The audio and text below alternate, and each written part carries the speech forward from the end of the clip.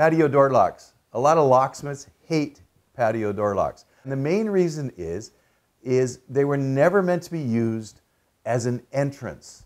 So what we have, a lot of times we run across, we have people who want to rent out their basement suite or whatever, and they use the patio door lock to come and go from for the tenant to come and go from it. Or some people just want to come through their patio door. It's easier for them. They want to come through the patio door.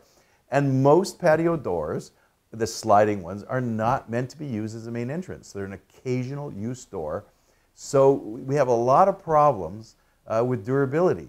And especially when somebody wants a lock put on for tenant, it has a way more wear than that door was designed for. So it can be a bit of a problem. There's some ways to sort of reduce your problems, but you have to realize when you want your lock fixed on a patio door or you're having problems with it, why a lot of locksmiths just sort of, I don't want to touch that, is because it's a no-win situation a lot of the time. We put the lock on it or we fix it and it breaks again because the door was never meant to be used for that. Here's a typical patio door. It's got the lock here, it's just a little flimsy thing, and it's a sliding patio door. A lot of locksmiths don't like patio doors.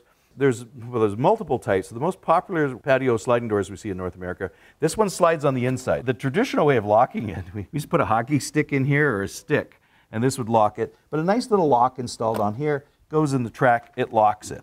You could have a lock in there, and you can use it with a key.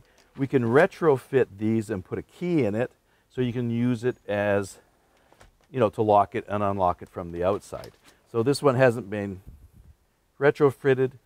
We're going to do this in another video. We're going to show some different options on the outside. One of the problems why we dislike patio sliding doors is a lot of people have their tenants come and go from their basement unit or their side unit or whatever, and they don't have a proper door, so they use the sliding door, put a lock in here, and the tenant is using it constantly. And what happens is the rollers wear out. The lock, this is plastic, it breaks on the frame of the door, sliding door, that bends. It's just an aluminum door with inexpensive rollers. Most of these were never meant to be used multiple times. They're okay for occasional use, but when a tenant's using them, that's when we get lots of problems. We can retrofit these and put a lock on it.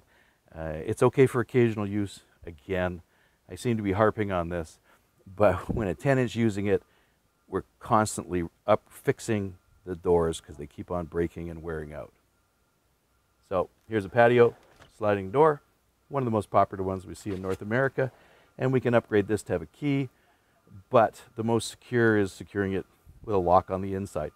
So I hope this kind of explains it a little bit. If you're having trouble getting someone to come and fix your patio door or having a locksmith to upgrade it, some of our it's very limited on the quality of the stuff we can put on these.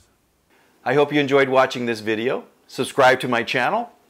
Also, visit my website and you can see what online locksmith training I have for beginners, intermediate, and advanced, as well as my covert methods of entry and my non-destructive methods of entry.